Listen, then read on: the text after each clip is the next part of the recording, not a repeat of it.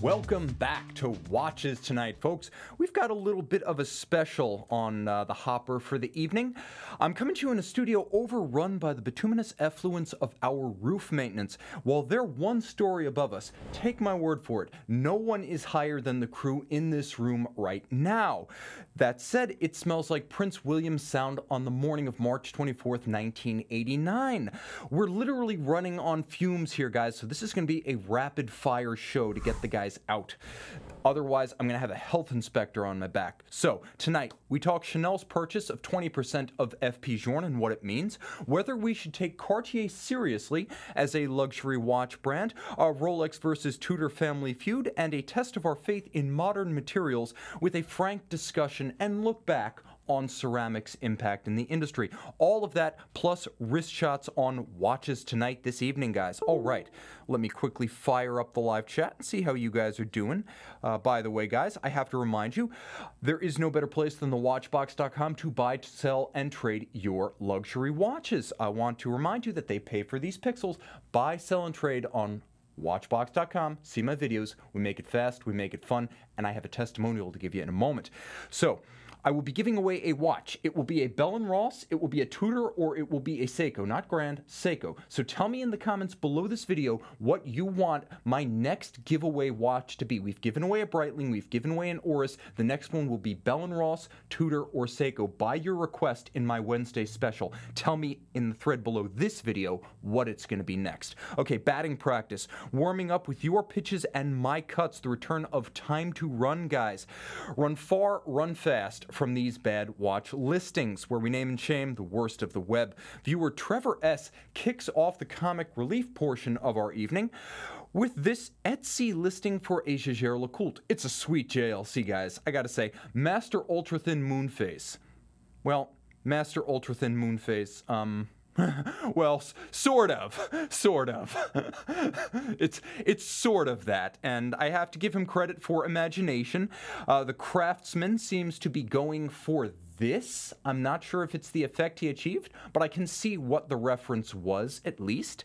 And in Uzbekistan, which is the home of this particular seller, and where apparently real men have real wrist hair, the per capita income is $2,100 US, so the $1,200 asking price of this watch probably seems calculated to impress and convince. But just in case you're in the stands, and you're looking to drop 12 bills on Halloween grade high horology, that's your neighborhood, the stands, then the same seller offers this hardcore hardware from Vacheron Constantin. Same price, same quality. And yes, that one is an automatic. It's self-winding, guys. That said, if that automatic doesn't get your pulse racing, you'll have plenty of convenient Uzbek cross-border shopping options from and for that other popular automatic sold in the region. Loaded for bear. Big game hunting for your wrist. All right, help me name and shame improve the e-commerce ecosystem via survival of the fittest. Send your bad watch listings to me at mondaymailbag@thewatchbox.com. Let me say hi to my friends Russell996, Watch Yoda, Matsu Ravai, Eric Cecil, Mark S, Shannon from Germany, Edward Ledden from Sweden, PY7, Alexi Simola from Finland, Joshua from London, and Jeff J from our neck of the woods in Manhattan, just up I-95. Okay, Raul asks, Tim, you post a short video, say you're selling your JLC collection, and then you leave us hanging for a week. What's going on? Are you leaving? How can you stop collecting? Guys, I'm going absolutely nowhere, period. And let me be emphatic about that. I have never been more engaged than I am now. If anything, I've gotten a second wind in my sails after 4 years of doing this. My ambition in watch scholarship as a historian and communicator of our hobby is undiminished. And my passion for watchmaking burns white hot. This is something for which I have hardly scratched the surface. I've also got the ultimate resource in Mike Michaels in-house, so why would I go anywhere else? Aside from reinforcing some personal relationship with friends, family, and colleagues, my public-facing self will not change in any way. So I will enjoy a period in which I can focus on becoming a better advocate for the watch collector fraternity and a better communicator of our passion to those outside the community. I still have a collection of less grandiose pieces, so don't worry about me ditching watches. That's absolutely not what I'm doing. You'll get to see more of my less, perhaps, impressive pieces, less outwardly impressive, but more emotionally tied pieces.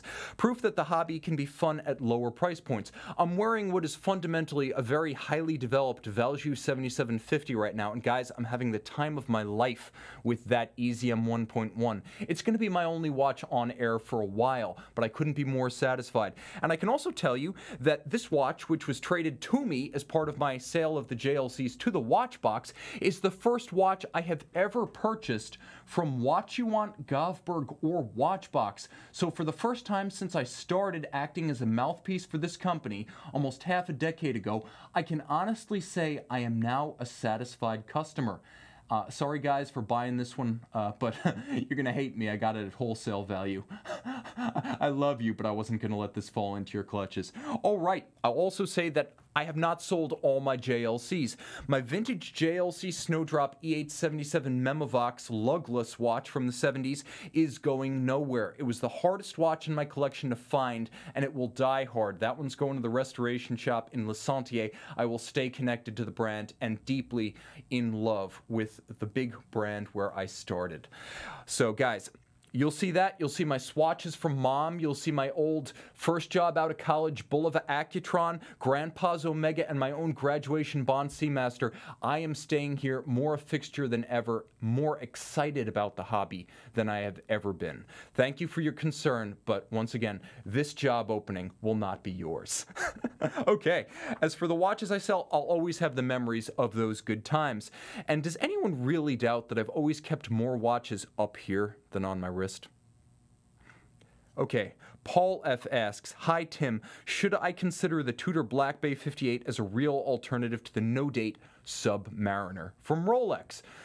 Well, okay, Paul F. saying, "Honestly, I can't see any real advantage to getting the sub, and the price delta seems huge." The price delta is huge, about $3,925. So, Paul, you're not wrong. Prior to this year, the Black Bay was too large, too thick, and too awkward to rival the Rolex sub at anything but 5 paces, especially the no-date sub without the Cyclops eye. That one is exquisitely slim and elegant. But that changed this year with the Black Bay 58. This is a return to the slim and elegant Tudor that looks and feels more like a Rolex, albeit a Rolex made in the 50s. The proper tribute reference is the vintage Tudor 7924, but for all intents and purposes, this is a Tudor that wears like a modern Rolex. The new Black Bay is 12 millimeters thick and 39 millimeters in diameter, which means it matches the 12.6 millimeters and 40 millimeters, respectively, of the Rolex almost to the millimeter. So this is a viable profile and proportion rival to the Rolex. And I should also say the pricing consideration is serious here, as the no-date sub retails for $7,500, and every dealer, stateside and abroad, is waitlisted for this watch. Which brings us to our next thought. The Tudor has a 70-hour power reserve to the Rolex's 48, and the Soloxy Rolex hairspring silicon technology found in the Tudor has yet to reach any proper Rolex dive watch. That said, the no-date sub is a Submariner. It has the iconic profile, the enduring appeal, and the immunity to planned design obsolescence. The first Rolex Submariner owner in 1953 would recognize that thing right there as a sub. I'm not necessarily sure that 50, 60, 70 years in the future, we're still going to recognize the Tudor as an icon. I think it's going to get shuffled periodically, as Tudors tend to.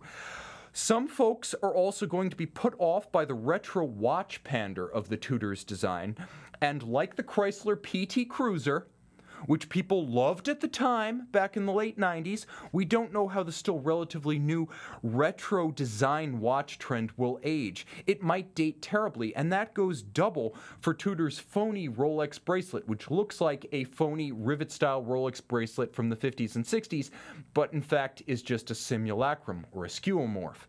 So That is weighing against the Tudor for the future if you're taking the long view, and the superior Rolex clasp with the glide lock incremental adjustment definitely needs to be taken into consideration. The Tudor does not have this, and the ceramic bezel insert of the Rolex is going to hold up better over time than the anodized insert on the Tudor, which is probably going to get replaced at your next service. So keep that in mind as well. We're going to return to ceramic in just a moment.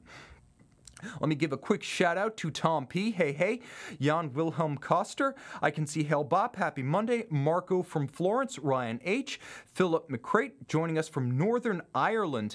And I can see right here we've got Simon saying that there is a 5-year wait list for that Rolex. And Fjord Prefix saying he is not a fan of the fake rivets on the Black Bay bracelet. And that's legit. If you want real rivets on your watch today, you need to go Vianney Halter.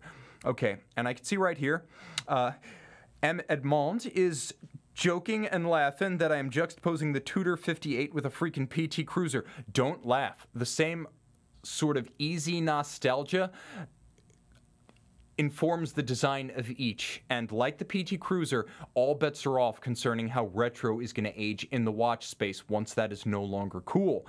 And right here I can see Simon saying, Tim, are you calling JLC a high in the market with your sale? I would actually say JLC is so-so right now. I'm not going to give you the breakdown of what I got for my watches, but some were riding higher than others. I will tell you, I didn't spend a cent to own my Tourbillon for the 3 years I had it. So that worked out well for me. And I can see Mitch Grimes joining us from Atlanta, Georgia, my old haunt, and still the home of some family. All right, viewer wrist shots. Russell K., who I believe is watching tonight, opens our account with the ultimate birthday present, a Rolex Sky Dweller, steel white gold, from his wife, taken in London while celebrating. She's a keeper, the watch and your wife. And by the way, Russell, happy birthday. Adam B. keeps it in the Rolex Tudor family with his Black Bay GMT from Yosemite National Park in the U.S. just before forest fires closed that one down. Forest fires are an issue here in the summer now, and I love that NATO, by the way. Chris N. brings watches and wheels back with 007. No, not that one. This is his Seiko SKX 007 with his Porsche 911 Carrera 991 generation. And Jason C. offers a shot of his Daytona, a 116520, double steel, a future heirloom for his son, by his own admission, with a gorgeous Patrizzi-style dial. Absolutely nice. Your son is a lucky man, or lucky boy. All right, send your wrist shots to mondaymailbag@thewatchbox.com. Let's see what's going on right here. Tim, why did you live in Atlanta? It's where my folks lived when I was a kid. They were both nurses, and I guess the healthcare industry was good down there. And I could see Edward Ledden saying, Dave, he's going to be looking at an Omega Seamaster 300 from the Trilogy collection. Edward is saying this is probably going to be his first Omega. And Bobby is asking, Tim sold his JLC watches. You're going to have to watch my Wednesday special because that is a whole spiel that I can't rehash here. Just know this, I'm not going anywhere. I'm not ending my collecting. I'm taking a step back to be better to people and better what I do in front of the camera. All right, guys, greeting from Chicago, Big Mike, welcome aboard. Let's jump right back to the topic of the night. Rudy U asks, Tim, what does Chanel's purchase of an FP Journe stake mean for FP Journe? Well, nothing. Don't worry. This is not a big deal.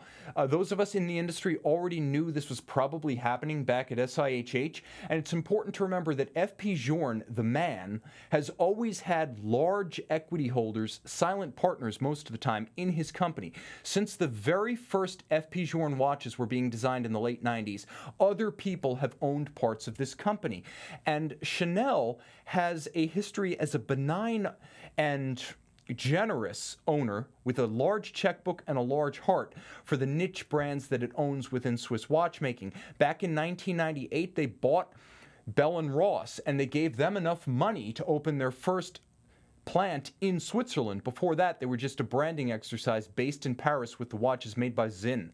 So Bell & Ross became a watchmaker with Chanel money, and the Instrument series was designed and launched under Chanel. They own G&F Chatelaine, which makes the best ceramic cases in the business next to Swatch's Commodore, also makes well-known clasps for the likes of Richard Mille, cases for MB&F. Chatelaine has gone from strength to strength under Chanel. It's also important to remember that this kind of financial security is an important thing in an age when groups are doing better and better and small brands are falling farther and farther behind. behind. FP Journe weathered the financial crisis, but don't forget, guys, it could always happen again, and the second time, they might not be so lucky. So having that Chanel money is a big deal. Going forward, I'm excited to see what Journe does with the Chanel money, because he remains the primary watchmaking force. Also remember, Greubel Forsey, 20% of them has been owned for almost a decade by Richemont, and they've been pretty much allowed to do their no-compromise thing. That money, that support has been great for Greubel. At the same time, Mille has always been partly owned by Audemars Piguet since the very beginning. The association with AP has made those top-level Mille watches possible through AP Renault et Papy. So this is a case of Journe getting the money it needs, the stability it needs, and Chanel getting a quality top-end watchmaker to go along with its partial stake in Romain Gaultier, which to date has also worked out quite well. And they've owned a chunk of Romain Gaultier since 2011. The logical one was launched under Chanel equity stakeholding. All right, Joe V asks, right here, Tim, what is up with Cartier? Is it a fashion watch or a luxury watch brand? This goes back and forth, guys. If you asked me this question 15 years ago, I would have said Cartier is a fashion watch, and it's primarily a quartz watch for women. After 2004, all of that started to change, and here's why.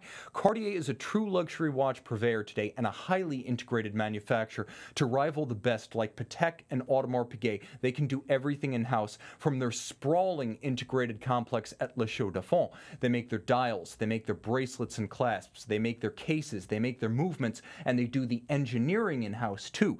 So all of that being said, ignore the high horology pieces from Cartier. They're great, and if you can buy them for 20 cents on the dollar, well bought. That's what you should probably pay for them.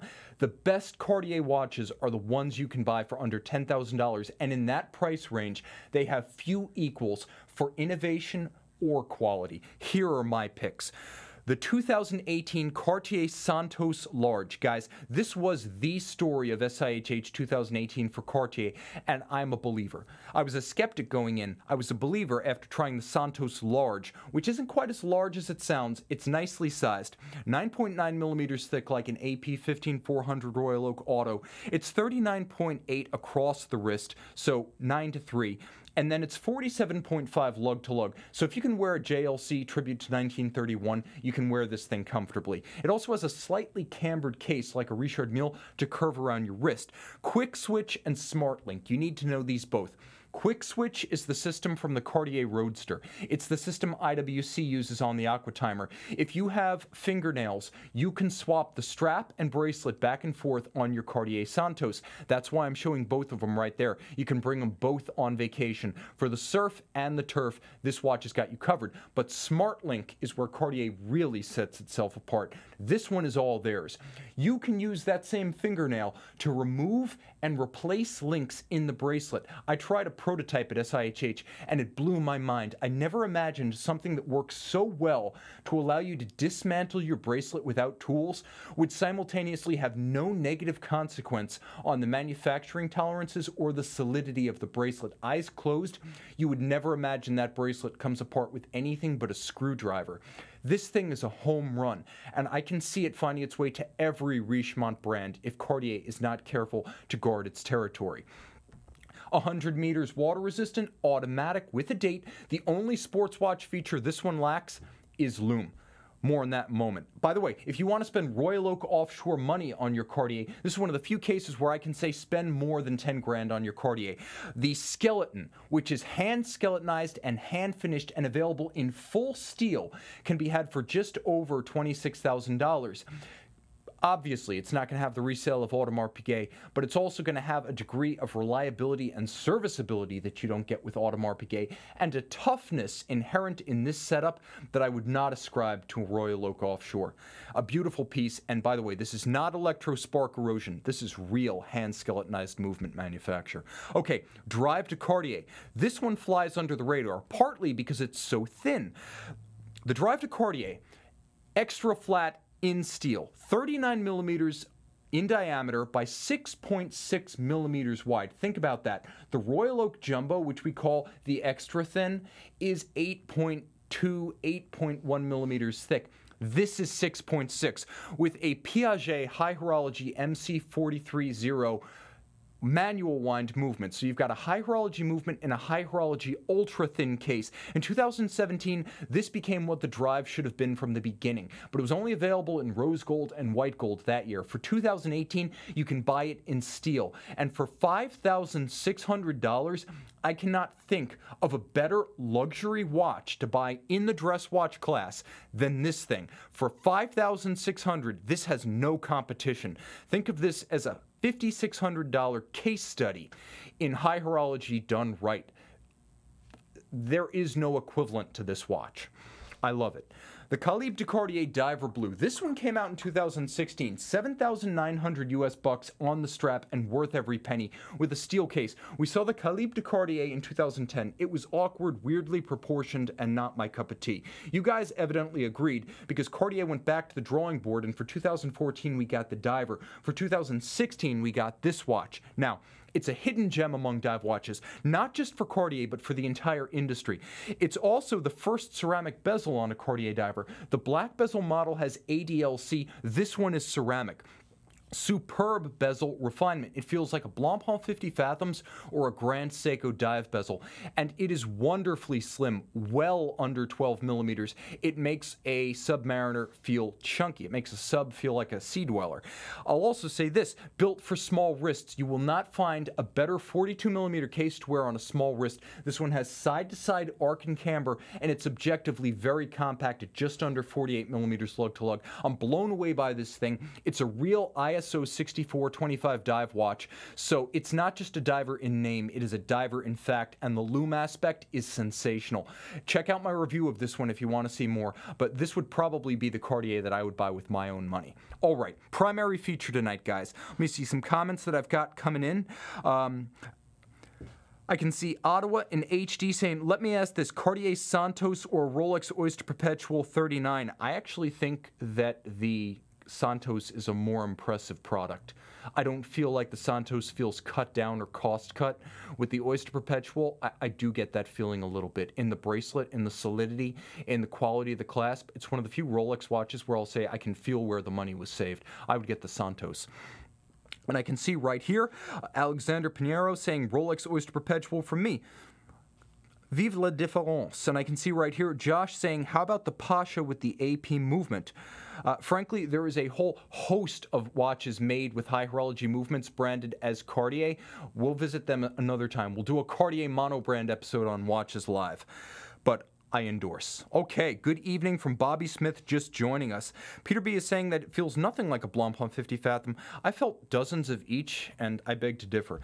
Primary feature tonight, ceramic watches. We recently wrapped a Versus feature, a video shoot for next Sunday's watch comparison on the Reviews channel. So for the first time, we reviewed two full ceramic watches, not those two, Panerai and Grand Seiko, and I took a moment to reflect on how the course of watchmaking's ceramic fortunes have changed. Back in 1985, IWC basically stunned the world with its groundbreaking IWC Da Vinci perpetual calendar chronograph with ceramic case. And Chanel helped to mainstream ceramic with its circa Y2K Chanel J12, constructed mainly by its partner Chatelaine. This is one of the reasons they bought G&F Chatelaine for the J12 series. But by the time the world financial crisis hit in 2008, it really did seem like the material of the future for the entire industry was ceramic, and we'd all be wearing ceramic watches in 2018. The kiln-cooked case looked ready to dominate the watch world, and just as soon as the shrapnel from Lehman Brothers, Bear Stearns, most of America's Wall Street, and the entire nations of Ireland and Iceland could be extracted from the financial flesh, we'd be back on track, and we'd all be wearing some sort of high-tech ceramic watch. Which brings us to the present, 10 years later. How did that play out? Not as we expected. Frankly, there have been steps back. Where does the one-time wonder material stand today, and who should and should not partake of ceramic? Okay, the best ceramic watch likely was one of the first, from a mainstream manufacturer, the Panerai Rodimer PAM 292 Black Seal Ceramica. And all derivatives of this case concept, this was as good as it got. It's a sound case study for one of the best examples of ceramic. And wire lugs in metal avoid a common fracture point often seen in the ceramic lug Panerai Luminor and the straight lug Panerai Rodimer 1940 cases. I mention this because these stress risers helped to create the Achilles heel of ceramic, which is its propensity to fracture when worn by regular watch enthusiasts who thought they were getting a tougher version of stainless steel. It didn't quite work out that way.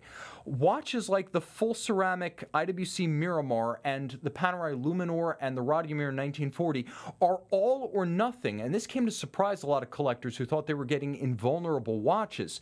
Watchmakers tend to discuss these as binary cases, if you will. They're either broken or not broken. That is, they either show no scratches, no marks, or they fracture and you're looking at a case replacement.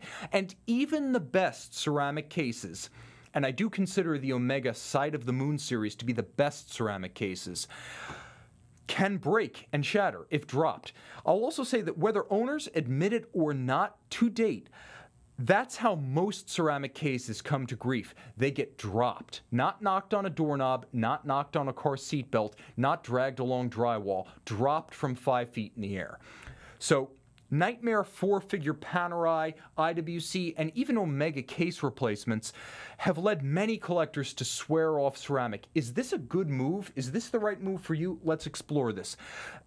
One of the leaders in the industry, Rolex, as a company, as a Rolex brand, appears to have set limits to its embrace of ceramic. The Rolex approach seems to be embracing a hybrid construction, which is why you'll see ceramic bezels on steel or gold watches, or you'll see ceramic bezel inserts on a really hardcore sports watch like a Sea Dweller, a GMT, or a Sub that might get beat up a little bit.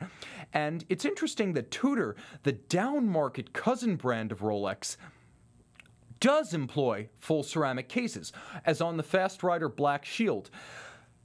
That fits an industry-wide movement towards only seeing a lot of new full ceramic cases on entry-level watches, and that's a little bit of a canary in the coal mine if you're buying in the luxury segment. Bell & Ross, yeah, you're going to see ceramic cases there. Patek, of course not. So it's like Bell & Ross and Tudor, of course. Patek, of course not. Why is that? Well, we're seeing fewer ceramic watches and even fewer full ceramic bracelets. We're not seeing a whole lot of watches like the PAM 438 Tutanero. So times have changed, and the outlook on ceramic has changed.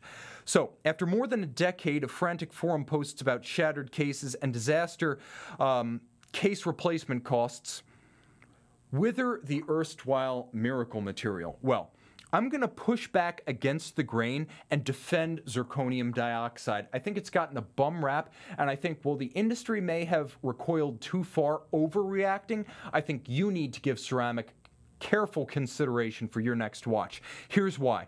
Ceramic gets a bad reputation, deserves a second look. We will never get the full story on a forum. Someone posts a picture of a watch that's shattered.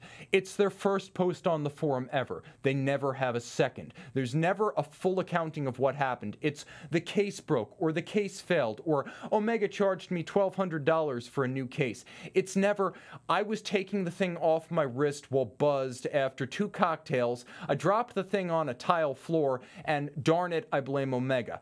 It's not Omega's fault. It's probably not IWC's fault, and it's probably not Panerai's fault.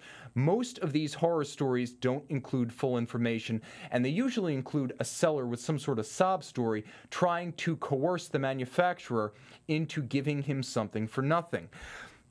Do you frequently shatter or fracture sapphire crystals? If the answer is yes, and your watch has all died a horrible death by a disfigured sapphire removal, you know what? That kind of traumatic blow and loss of a luxury watch probably warrants some sort of a G-shock for most of your applications. If you don't normally shatter sapphires on your watch, ceramic's probably right for you, because what'll break a sapphire will break a ceramic case, and what won't break a sapphire, including a scrape on drywall, a knock from your seatbelt buckle, the cuff of your shirt or jacket, the plastic of your chair, the surface of your desk, none of that is going to cause a ceramic case to come to grief. So if you're that guy who breaks crystals, swear off ceramic. Everyone else, keep it in play. I'm also going to say shop smart. Not all ceramic is created equal. I mentioned G&F Chatelaine, which makes all of the cases for Chanel, all of the cases for Bell & Ross, the ceramic cases for others. You'll see G&F's little logo on the case. You'll know where it came from. They make great stuff. Commodore, which is Swatch Group's in-house ceramic case manufacturer. Incredible stuff. Those are great brands from which to buy ceramic cases. It's also important to remember that you need to shop smarter. After you shopped smart and bought a mainstream brand ceramic case, not some micro brand with a no-name ceramic case, look for shapes that create stress risers. Look for that Panerai Luminor with its 90-degree break from case to lug. It's not bad ceramic, but it's a bad shape for ceramic. That's why I say the wire lug Radiomir with the smooth ceramic case and the metal lugs in wire, the perfect combination for a ceramic watch. Look for stuff like that. Look for the Omega Side of the Moon series where the lugs are blended smoothly, or the IWC Top Gun Miramars. Those are good shapes inherently for ceramic. Finally, there's a ton of hype surrounding hardened steel cases.